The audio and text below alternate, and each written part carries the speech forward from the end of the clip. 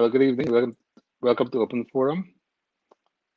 We're here once again on the next Thursday evening with Maureen and myself to discuss topics, as usual, that are linked to our career, personal, and professional development. So, thank you for joining us. We've been focusing over the last few weeks on topics linked to our emotions and how we manage them, how we deal with them. Today, we're going one step further, looking at another topic linked to emotions. This time, we're looking at emotions in the workplace. And we're placing a specific focus not just on emotions in the workplace in general, but how do you manage emotions in a hostile or difficult work environment? I don't know whether you've had experience of working in hostile work environments, but you must have had experience of working in difficult ones. So even as I was preparing for the topic, I said, let's get for those people who have been so fortunate never to have worked in a hostile working environment. We don't leave anyone out. So for those who haven't, you can look at working in just a difficult environment. And I'm sure we all would have worked in difficult work environments. Now, before we go further, I want to make one thing quite clear because we're saying about how to manage emotions in a hostile workplace. Now, I want to make it quite clear from the very outset. At a hostile workplace is not to be tolerated by anyone. And so, whilst we're saying how to manage emotions, I'm also making it quite clear it should not be tolerated. So, if you're working in a hostile workplace, and then you should be doing something about it. If you can't complain, comment, bring about change, then do something about it.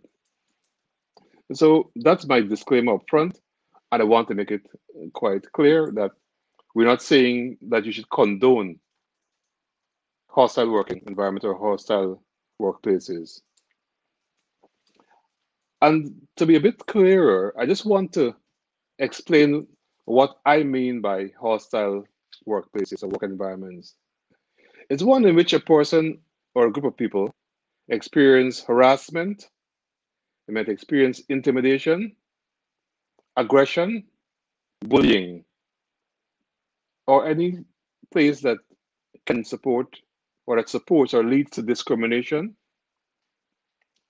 intimidating or humiliating practices which interfere your work. So reflect on your work environment. And if you think by any means your work environment is one where there's discrimination, harassment, intimidation, or bullying, then that can be categorized as a hostile workplace. So as we begin to get into the program, let me ask you, as you're joining us online, to try to think about your experience and maybe begin to share experiences of where you might have worked in a difficult, or let's begin with a hostile workplace. If you have worked in what you may consider a hostile workplace or work environment, just begin to share with us some of your experiences so we can discuss them as we go through the program. So in the chat, let's begin to share some experiences of working in these hostile work environments. And here's where I want to bring Maureen into maybe begin to shed some light whether if it is through her own experiences or what she may be advising others. How do you deal with working in a hostile environment? So you find yourself in a hostile environment. What do you do about it, and how you deal with it? Maureen, what are your thoughts here?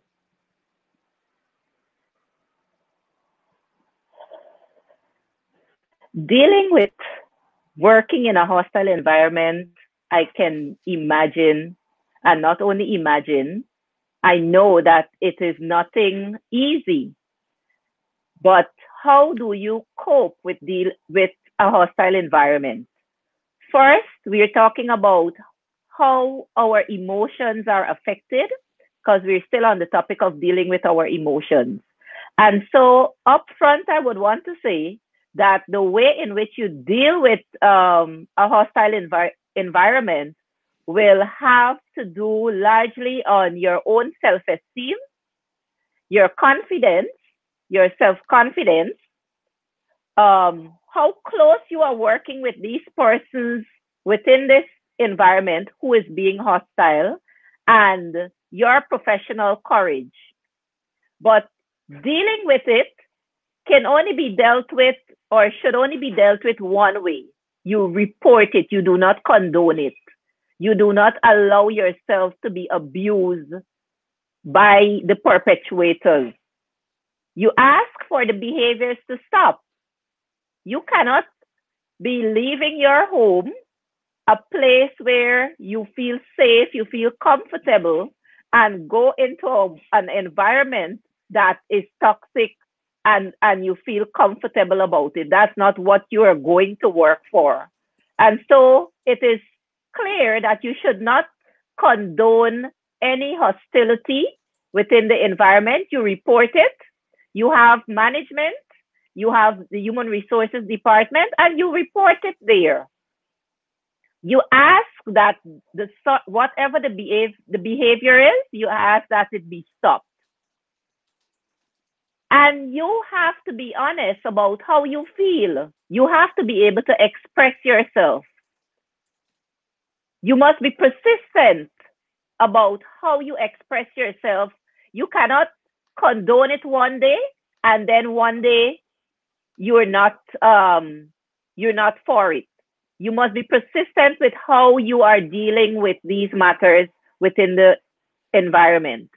And you are asking for support wherever necessary. That's the only way you can really deal with hostility within an environment and expect that it is going to improve or to get any resolution coming out of it, Gerald. Thanks for sharing that, Amarin. And I want to pick up on one thing you mentioned, and it is about basically be honest about your feelings. Many people who are bullied or many people who are being harassed sometimes see themselves as the problem. They think it's something that they may have done wrong. So even in being honest with their feelings, they may still want to blame themselves. If I hadn't said this wouldn't have happened. If I hadn't done that, then that wouldn't have happened. So I think it's important as we talk about being honest with your feelings, it was being really honest and calling things out for what they are, not taking the blame or holding yourself responsible when you are the victim of it. Um, I probably want to begin by, or to continue rather, by welcoming my HR colleague to the forum. I see Laverne from Guyana who's online. Laverne, a good welcome to you, and I'm sure that as a HR practitioner, you will surely be sharing your thoughts and your views on either having to work or to manage in a difficult or hostile work environment. Yes, so I want to hear your comments and hear your thoughts and experiences of when you may have had to work in a hostile environment. I see Tash is saying that you educate yourself on the laws of the land and gather your evidence. Joy is saying also that is if it is not coming from top management. Wow. So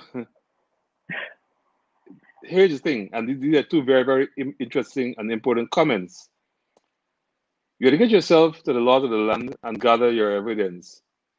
Gathering information is a very, very key aspect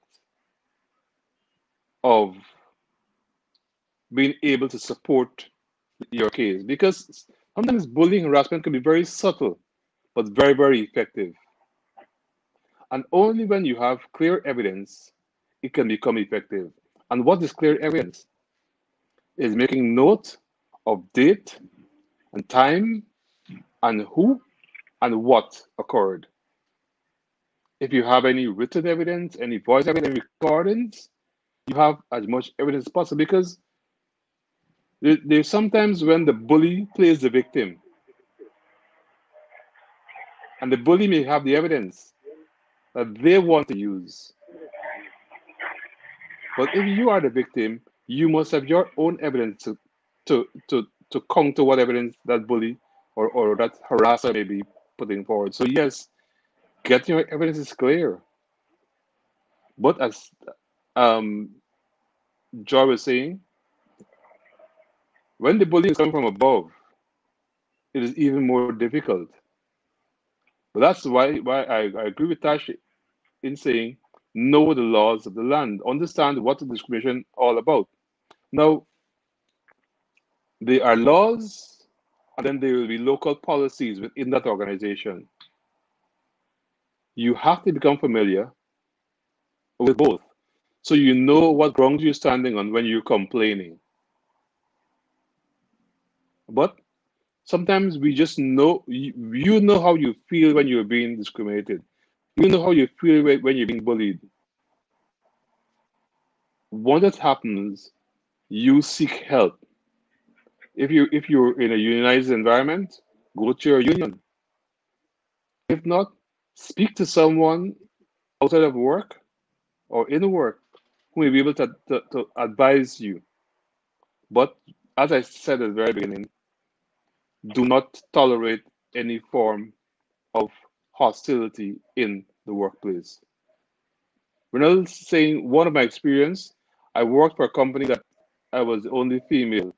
Sometimes the comments on how I dress or my looks, um, but not only from my workmates, but from my boss. Harassment in the workplace experienced by females is widespread. Um, you would have heard years, well, not years ago, a few years ago in America, with the Me Too movement, when women begin to come out against forms of sexual harassment by people in the entertainment industry. It's their work, and there's some people who they have to rely on for their jobs, their contract, and their engagements. It happens, and it happens so often. And it is something that, especially in our Caribbean territories, where sometimes it is seen as if men have a right to do these things, or it's seen as if it's the woman's fault when these things happen. Bosses sometimes feel that they have some kind of entitlement to um, harass women in the workplace. It happens both ways. Predominantly, it happens from men to women. Now, these are clear signs of things that should not be tolerated. Serena is asking, what do you do if management gives no help and HR condones said behavior? Now, it's a very sad place that you're working in when you find management gives no help when you complain and HR condones the behavior. For me, if you're getting no help, and if there is no union, because if the union, go to your union, they're the ones who can represent you. There are times when some of these activities may even be criminal offenses. Do not settle. So yes, as you're saying, find a good labor lawyer and continue to gather your evidence. Yes, do not settle for it simply because the company isn't on your side. You will know when you're being wronged. You will know when you're being harassed, especially sexually harassed. Do not condone it, whatever shape or form it comes in. Marina, I don't know if you wanted to come in here with any thoughts of your own. Yes, Gerald. Even as I was saying that seek help from management and your HR department, at the back of my head, I was thinking, and I was about to ask you, what if these harassment is coming from top management? And as I said earlier, you call it out any which way because it is not to be condoned. So you have different ways. You have grievance procedure within the workplace. You have your union. You have the law of the land, as Tash said, and you cannot be working in a working environment where, or you should not even be working for a boss who does not care for the way in which, for care for your well-being in the first place. Frankly put, if you are working for someone who cannot treat you right, you shouldn't be working for that person, period. I know it is easier said than done, but you are calling it out in the best possible way. If you know you have your evidence and you know that this kind of abuse or hostility is coming from top, you get to a lawyer or you get to the labor laws, whatever it is, but you make your report in whichever way is possible. You have the media. I know that is last resort. People don't like to go to the media, but likewise, your boss would not like to know that such kind of behavior within the workplace is publicized, because what happened? It is not a place that people would want to go to work easily or freely. So, in whatever tool you have at your disposal, you use them, but you use them wisely. If you know you will be going to the media, then that probably will be the last resort, and you know that you are determined that you will not be working there anymore. But for me, I don't think I can work for any boss or with any boss who is abusive and who encourages hostility within the workplace. I prefer to work for myself. I, I don't want us to make light of this subject, Maureen, and this is not based on anything what you were saying. It it's but it is when you hear of experiences of people who have been harassed, sometimes they feel so trapped that it's almost impossible for them to even want to complain about it. Um, you know, Renelle is saying there from her experience, I started dressing with caution and had to stand my ground. Um, but I got fed up when I had a conversation with my boss and he continued to behave in the manner I quit. In that manner I quit. Now, this is the point I'm making. Renelle's case, in her response, she started to dress differently. What that meant? Okay, I don't know. Was she dressing inappropriately prior to that, or was it a case where people were responding inappropriately to her dress?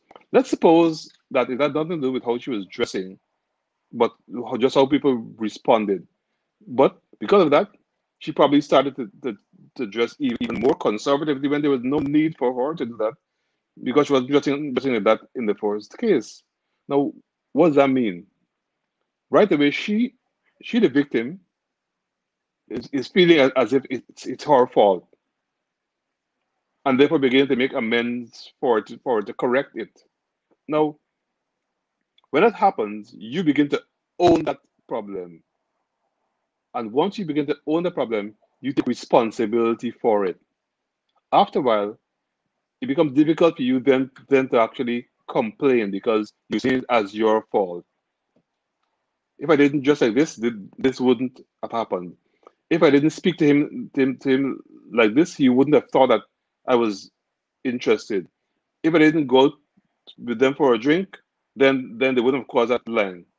No, that's how it starts, and the the victim begins to own the problem. There are times when it gets to a place where you probably need to see a counselor to get counseling support to address the issue. These are serious things. Harassment, bullying, intimidation, they are serious things that affect people physically and also emotionally. The emotional scars sometimes are far greater than the physical scars. So do not allow yourself to become victim of these situations. So let's take a pause and let's be clear on what we're saying here. Working in a hostile environment should not be condoned. It should be called out, it should be addressed, and even at the risk of even at the risk of being um, offended by what people may say, you should not allow yourself to be subjected to that continuous abuse. So I should say here, Marina used the word boss, and that in itself carries a serious connotation. Most times, persons who see themselves as bosses are haughty, hostile toward their employees. Believe they're not a boss. Um, yes, that does happen. Um, there having worked and experience working in the Western countries, there is a conscious effort to drop title hierarchies. For example, in the Western world, in most businesses, everyone is referred to by first name terms, from the president of the company to the CEO to managers. Everyone is on first name terms. So you will call your CEO John. You will call your chairman David, not Mrs. So and so and Mrs. X. That in itself is part of breaking down that hierarchy of feeling either you need to be respectful of someone just because of their name or their title. And I'm saying that because it's the same thing that links with um the word boss. Boss gives a sense of being superior, of being someone with authority, probably beyond what their role signifies. So yes, but these are the terms we use, right? And these terms have become part of our work culture. However, using the term in itself should not give that person that right to do whatever they are doing if it's incorrect. Whether you're a boss, because bosses will do it, people call themselves a leader, and they may still be harassing and bullying. No, they're not a true leader, but they could still be doing that. So even though these titles are important in breaking down barriers, they're only a small part of the problem. But we can begin there by reducing the way we create hierarchies in the workplace. Maureen Gerald, knows, yeah, I want to, if you would call it, throw a monkey wrench in here. You're talking about referring to persons within your workplace, whether it's your manager or whatever, on a first name basis. But that is a culture that has been cultured within the Western world. Now, think about it. I am not saying that it's not something that should be practiced, but it is a culture that has to be built. You imagine, it comes, for me, it starts with mutual respect, because if you don't respect me in the first place, don't come calling me Maureen, or I will not be calling you Gerald. You know why? Because I might just be opening the door or opening a Pandora's box. I might be opening myself for all sorts of abuse within the workplace. So it depends on the culture that you have to first foster, and it comes down to mutual respect. Otherwise, forget it. The name alone doesn't cut it. Agreed. Totally agreed. We got our culture from the West. So the Yep. West did what we are doing right now. So if the West have gone through a cultural change to this point, where I agree, the word alone, a force name or not, is not the be all and end all of it. But Yeah. that attached to it, a change in relationships, a change in how we perceive and see each other, can go away in terms of breaking down a feeling of inferiority. If like Aisha was saying, if I see my manager as my boss, I'm creating an inferiority complex almost immediately, right?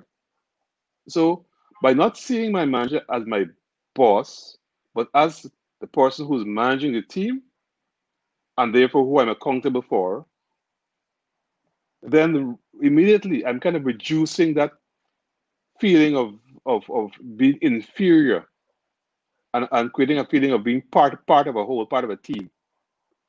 Tash is saying here, let me see if I can read what Tash is Agreed. saying. But what if that person, Gerald, what if that person sees themselves in that light, right? So for me, the bottom line is once they start to treat you in a certain way, you have to stand up for yourself one way or the other.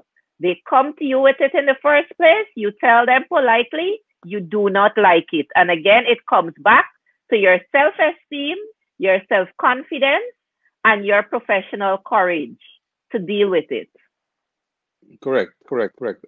I, I, I think Tash here is saying, I believe, I, be, I believe so. Too many leaders are entirely different from bosses, but it's a fact that some supervisors and managers don't fully understand their responsibilities and roles in the work environment. Yep, Spot on. Spot on. Totally correct. agreed. Yeah. So I want to move on, Maureen, and I want to bring you back here to kind of, let's move on to look at, dumb it down a bit, and let's talk about working in difficult workplaces, in a difficult work environment. So it's not hostile, but it's just difficult. Now, difficult work environments are usually caused by difficult people, right? Because people make the work environment. So if it's difficult, it's people. And it can take various forms. So, from your experience, Maureen, what are some of the forms that you think a difficult workplace can take in terms of people or situations that can lead to difficult work environment? Well, you have listed some of them already, Gerald. First and foremost, we have the bullies, right? You have also the negative coworker, someone who, for the life of you, they cannot see things from a positive standpoint or a positive perspective. Everything is negative, everything is bad. Those are people that you will come in contact with within the workplace. You have the ones who are just confrontational. For no reason whatsoever, they will be confrontational. And so you have those to deal with as well. And when you have these kind of people within your workplace, it doesn't make it easy to work. But point, the first point in it is to be able to identify them. And these identification and if I don't want to use the word label because labels sound like a negative word, but you have to be able, these are behaviors that isn't a behavior that will happen today or once.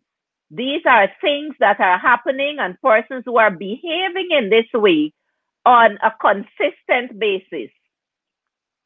You have people who are difficult to work with, just downright difficult, because they set out to make work and make life difficult for you. You have difficult conversations, people who you just cannot have a proper, or I would say, a proper conversation with them. You cannot have a professional conversation with them. Everything you say, or however you try to say it, it becomes difficult. So you have those to deal with as well. Then you have those persons with annoying habits and issues. You have difficult boss. And again, we are using this word, boss. You have poor team leaders. And you have those, last but not least on the list, the gossipers. These are all people and situations you come in contact with within the workplace, and you have to navigate among these situations, among these people, and to deal with them and keep your emotions intact in the process of doing so. All right. Maureen gave us Rengel a. said the instigator, the one who talks too much. Yes.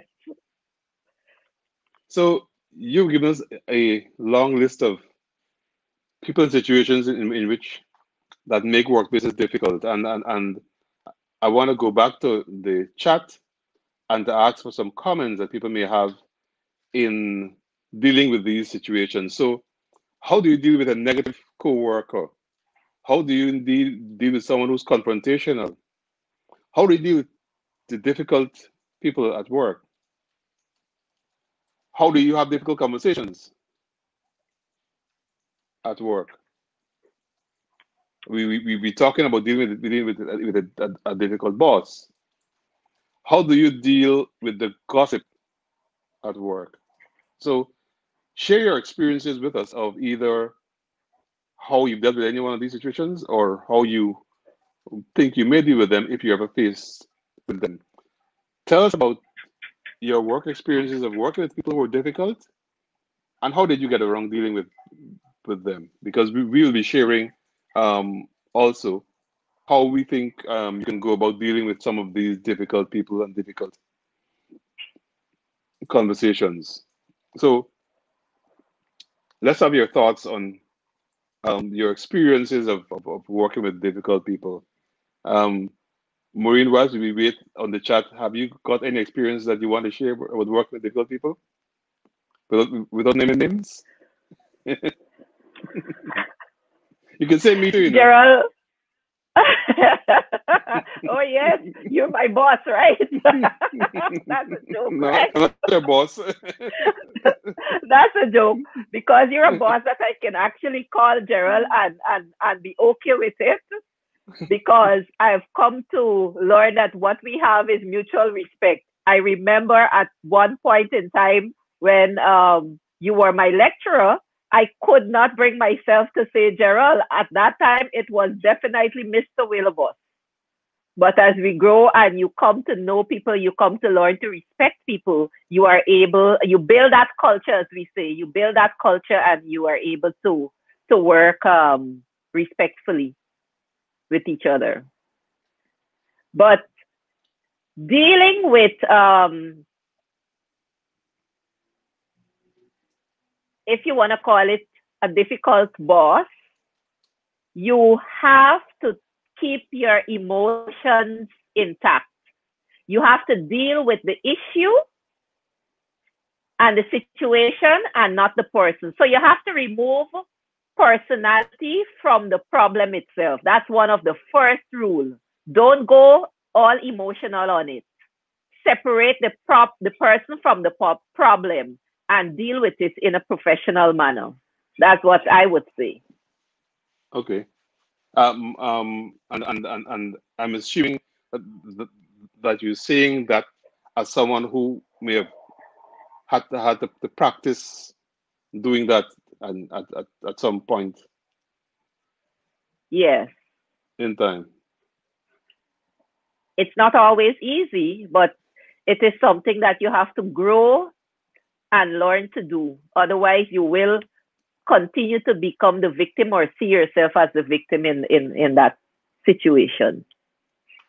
All right, I see Renell is saying to us here.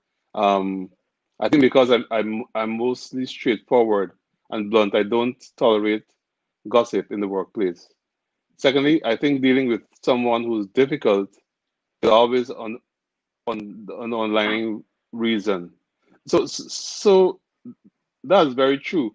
But then, if the person is difficult, how do you deal with the underlying reason? Because sometimes you don't even get to that point of sorting out what that underlying reason is. So then there's still something there to deal with. Serena is saying gossipers and negative workers have low self-esteem and lack substance. Just ignore them. Let your work speak for itself. Serena, I agree with you, but I can tell you 100%. a persistent gossiper isn't someone easy to ignore. That's why they're a gossiper. So, with the best of will, I agree with what you're saying, but sometimes it is really, really hard work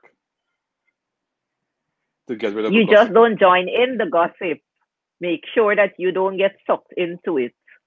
But the gossip still continues. Yes, but you call them out. And the thing about it is that when they're gossiping, you know what, Gerald? The gossip never starts from nothing. It starts from something with a little bit of truth that is blown out of proportion. And you know, They funny you say that. sensationalize the situation. Funny you say that.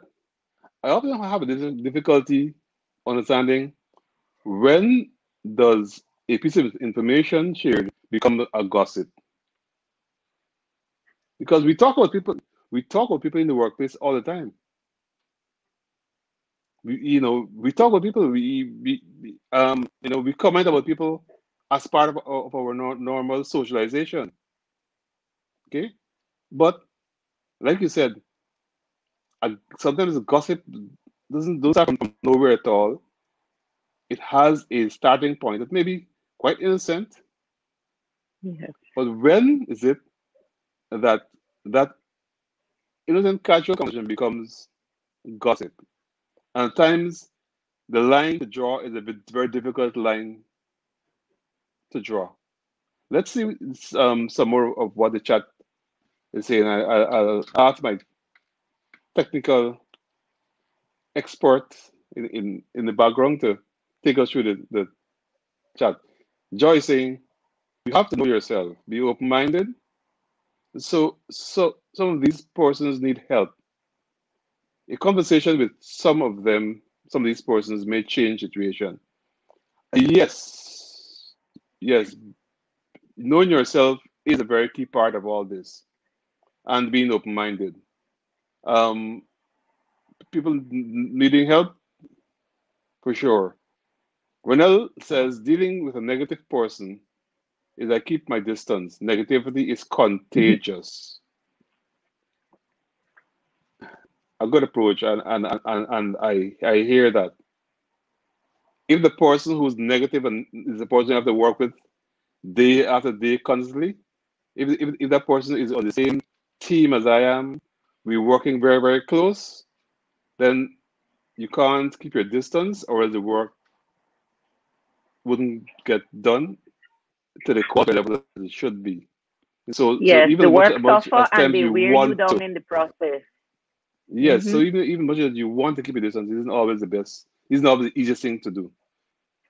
She says True. the the negative Nancy's. I was wondering what you're talking about here. Negative Nancy's, I, I I don't take personally, especially because they are negative due to their own issues and they're trying to ignore. You know, they sometimes when these negative Nancy's do have a point, but they just don't know how to address their issue. Someone comes So to they you need and they help. complain. They come to you and they complain about a situation, right? They may be genuine, may be correct, but all they do is complain, complain, complain, complain. Doesn't say that the complaint is wrong, but it says they are doing, I want to say nothing, but they do something about it. They're talking to you about it. So yes, yes, they are wearing you down, right? But but those negative Nancy's need help because they need support in actually deal with the issues, especially if it's a genuine issue. But the fact that they have an issue in itself um, isn't because they aren't mentioning something that isn't important, but it is how they're addressing it that makes it that brings in the negativity in the whole issue here.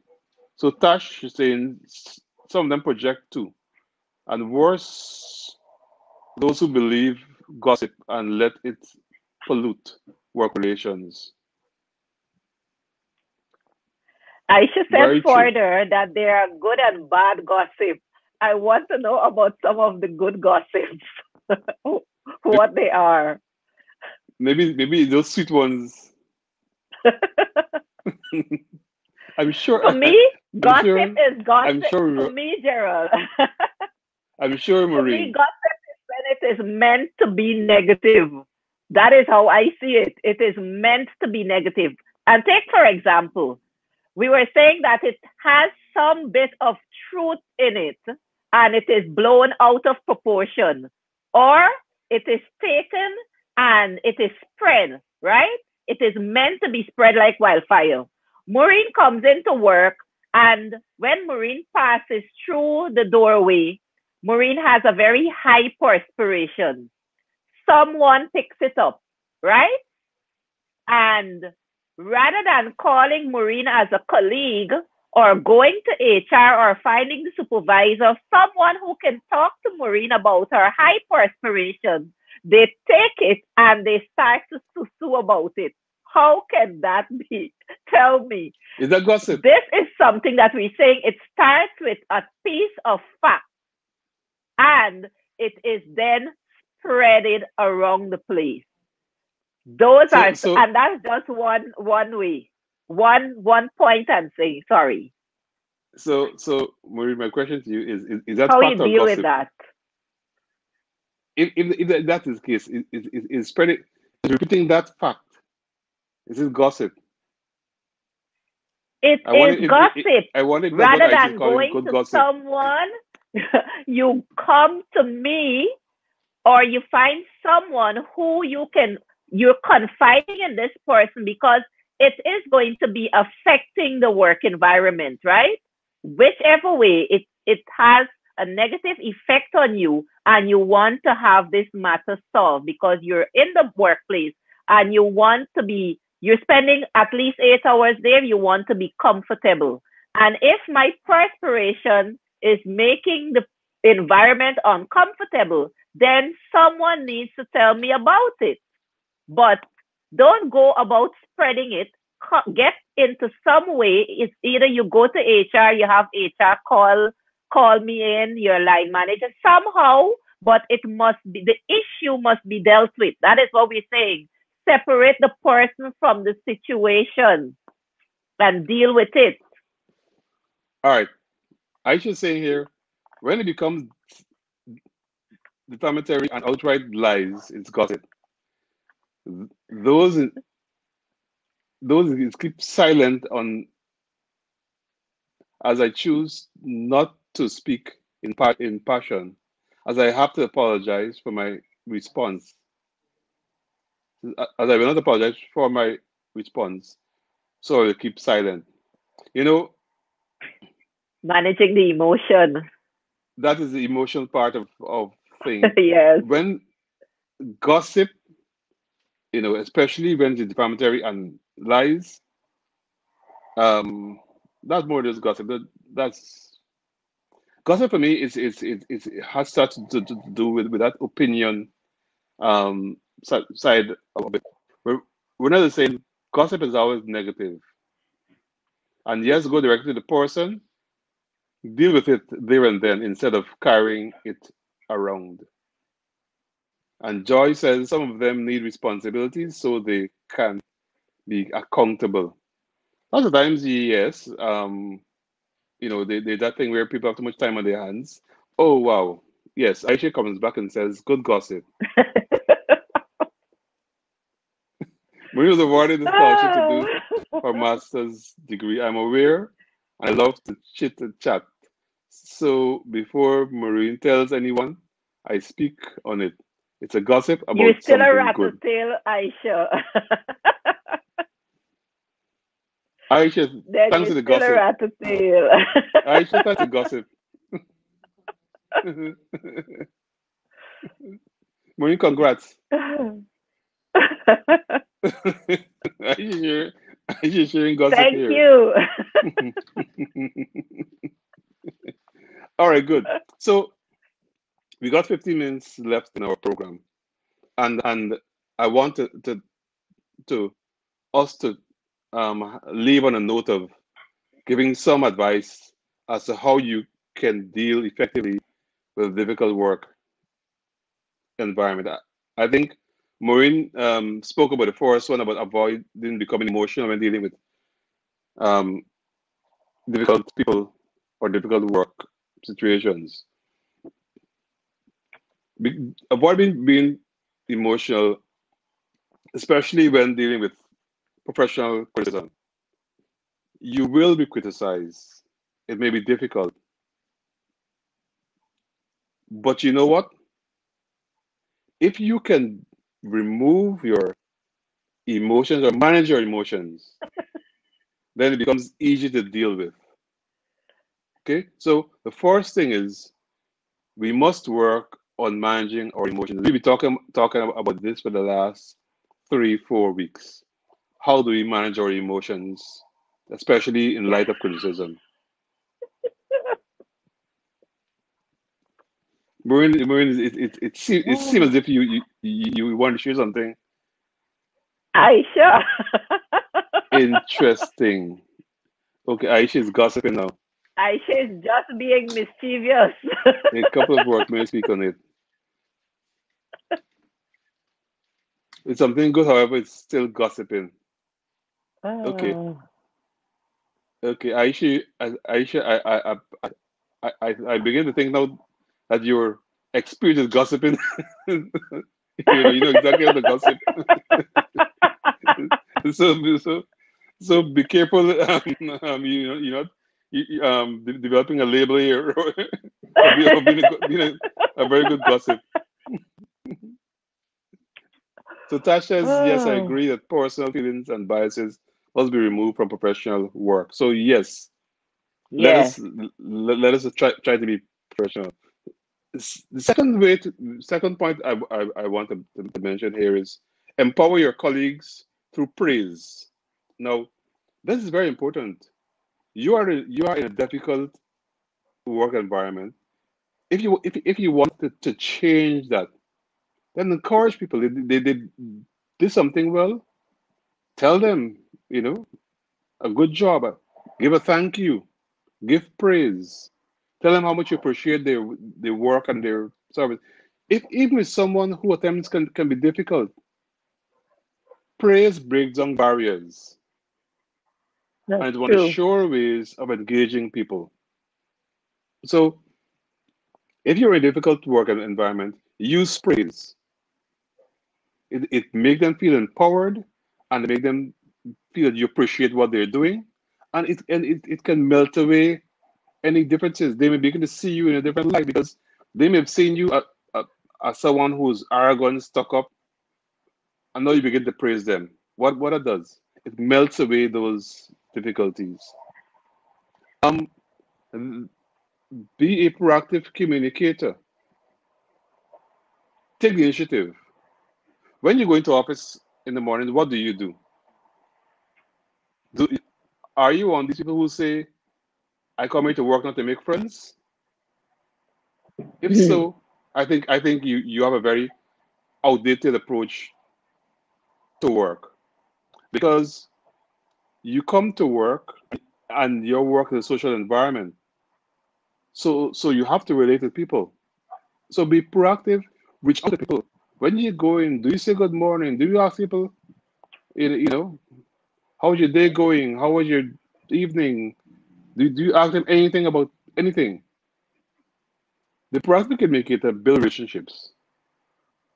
And as you build relationships, you're breaking down barriers. I will um, probably relate one more, then I'll ask Maureen to come in with some of our own. Think carefully before escalating issues with higher management. So I think we were talking about this earlier, where whatever issues you're facing in the difficult environment, you have bosses, you have superiors, but sometimes use your proactive communication skills to build some of these relationships. And first of all, ask yourself the question: can I address it to the person directly? If you can do that, it solves many problems. However, if you can't, then you go one step up and try to get things addressed because you've tried on a one-to-one basis and you didn't get through with that. And then reach out in the same way. Go beyond the call of duty. It shows people that you are thinking about them, that you're caring, and that you're willing to do what is necessary to bring about an improvement in whatever we are doing. And so I want to bring Maureen here to kind of shed some light on some more things that we can do to improve our working environment if we work in a difficult work environment. Gerald, earlier on, not so long ago, you spoke about praise and offering praise within the work environment if someone does something. And you might not even realize what you are doing when you are generous with your praise. Someone does something and you praise them because you might, of course, you're breaking down barrier as we said, but you might not even know that because of that person's low self-esteem, that person might have seen you as a threat within the workplace. But when you can be open, you can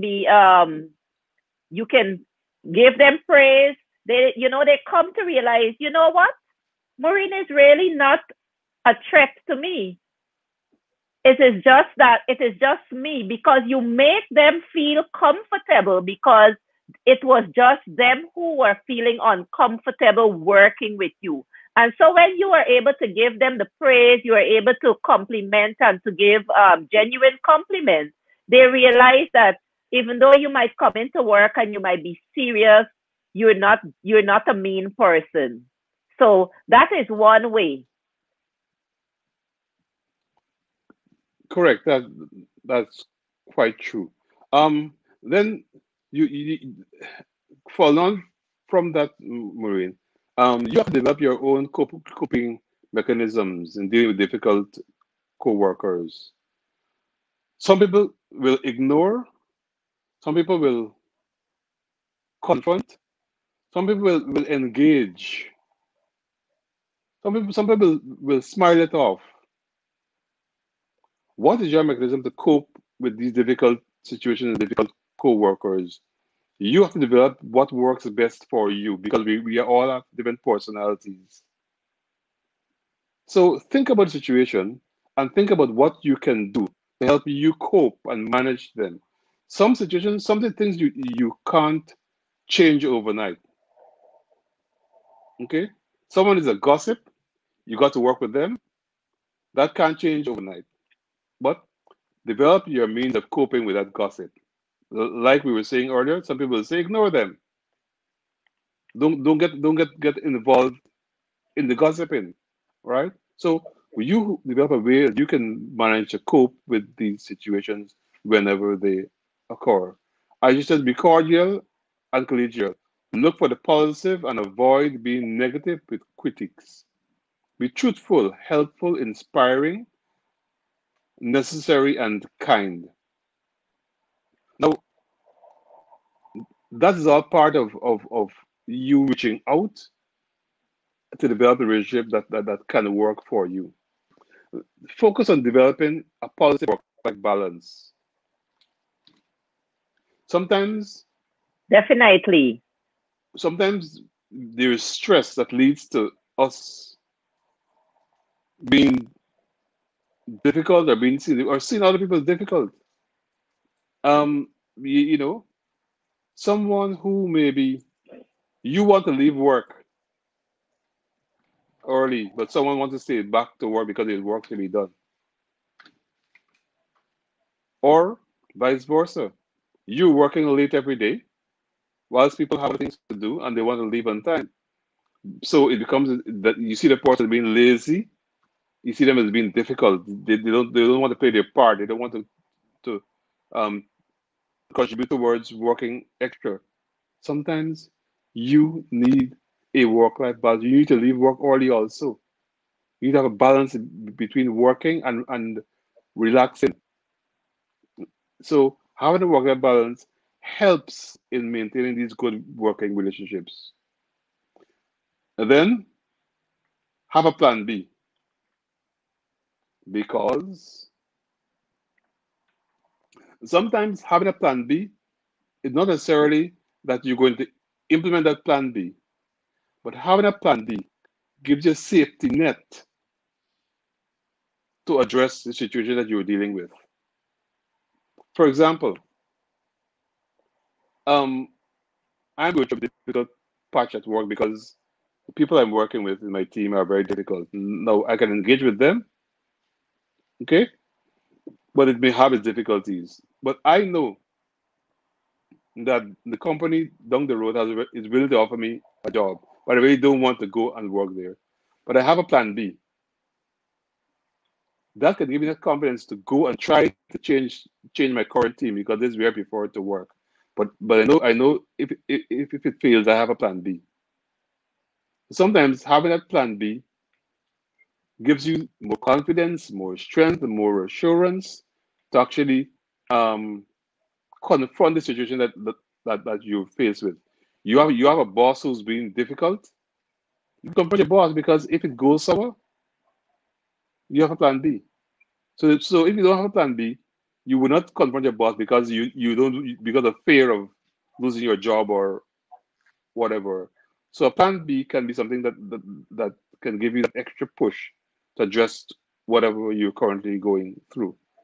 I see Renee is saying being inspiration to people or someone in your workplace. Have a positive influence on them and in the workplace. Yes, yes, being positive is Yeah. always an important, is always important. And you know what? Having a plan B has to be a plan B that you're prepared to put into effect if things happen. Don't have it and dangle it over the people. You know, there are people who will go around saying, "I don't need this job. I don't," and that's their excuse. Let them push me. I will leave this job, and that their plan B is a threat. But they were the ones who were never leaving. So even if they have a plan B, you know that they ain't put that plan B in place, so you can ignore them and their plan B. So in those cases, people ignore you and you become ineffective. Aisha Yep. says managing emotions in an outside work environment is never easy or enjoyable, but it's crucial to maintaining a positive workspace, to have to have all feel valued for contributions and motivated to engage. That's the whole aim I of totally agree. addressing your work environment. It's not easy, but it's important. So those are some of the ways that we would say that you should engage in terms of managing your work environment. And you know what? This is what I will say, and it's based on what I think most of the comments were saying. Um, be proactive. In order to adopt a difficult work environment and develop coping means, your ability to be proactive is pivotal. So being proactive means that you are taking the initiative. It means that you aren't sitting on the fence allowing things to go by. It not only enables you to confront issues head on and communicate directly with those at the heart of the problem. People hate to be confronted when they know, especially when they know they're wrong. And even if they're right, if you confront someone, you clear the air. You may have had a misconception. Confronting doesn't necessarily mean being aggressive. It means addressing the issue. So Calling it out. you can confront politely, but it's about addressing the issue. It allows you to develop alternative plans in the event that your complaints cannot be resolved. So because you're being proactive, you know, I am going through this thing here. However, there may be issues, but I'm being proactive with my plan B. Now, without that, it's difficult for you to move forward in your career. It's difficult for you to achieve an effective workplace. So, my closing comment is whatever you do, if you're working in a hostile environment, do not tolerate it.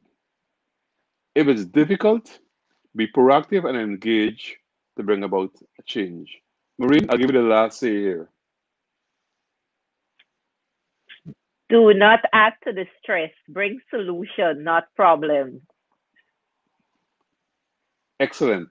So, with that, we will close off here by saying, as you manage emotions in a hostile or difficult workplace, remember you are in control. You may be bullied, victimized, harassed, gossiped about, whatever it is. You are in charge of your response. Be proactive, engage, as Marie will say, bring solutions. But whatever you do, have a plan B and be prepared to implement your plan B. With that, we will we will want to close off here by saying to you, join us again next week when we shall be looking at another interesting topic in this series of emotions. Because we've been looking at emotions for the past 3 to 4 weeks or more, and we want to look at how to become the boss of your emotions. So, having discussed all these things about managing emotions, let's come together next week again, Thursday evening, 6:30, same place, same time, to discuss how to become the boss of your emotions. Until then, I hope you have had a good program as I've had. I'm still smiling. So, from Marina and myself, Yes. it's bye for now. Until next week.